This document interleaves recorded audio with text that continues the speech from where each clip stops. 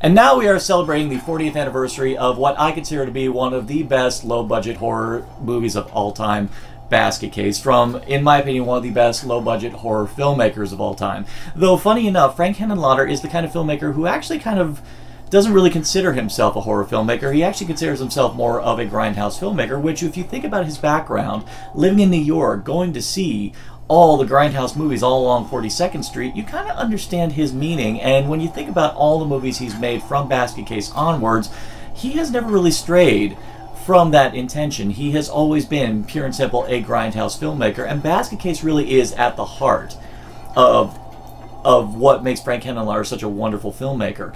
Now, for a lot of outsiders looking in at a movie like Basket Case, they would just write it off as just low-budget schlock. And you know what? You would be right on the surface level, but the thing is, Frank Henenlotter is the kind of filmmaker who, as I've said multiple times before, is one who imbues his films with a sublime sense of don't give a fuck. Not apathy, just more, I just want to make a movie. I don't give a fuck about the sensibilities of what the masses say. I don't give a fuck about market research. I just want to make a movie with all the crazy shit that I want to see in a movie. And because he has this great take no prisoners attitude, all of his movies always have this great personality to it that always feels unfiltered, always feels unrestrained, and you always feel like you're seeing something truly original. And that is the major thing that pushed Basket Case into the stratosphere. Well, that and the assistance of Joe Bob Briggs. Thank you, Joe Bob!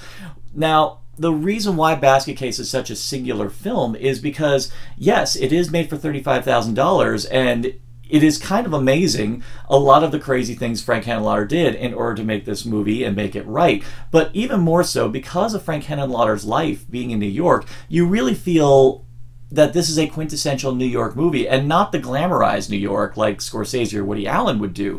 This is the hardcore, filthy as hell, the kind of guys who would offer you a smorgasbord of different kind of drugs on the street, just blatantly.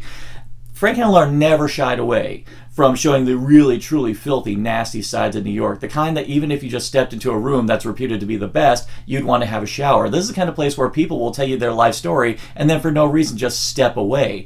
This is a film that just showed the eccentricity of Frank Henenlotter and just his personality just writ large on the screen. And it's a film that really kind of, you feel the filmmaker's DNA in it, and it's sublime. What do you think, Belial?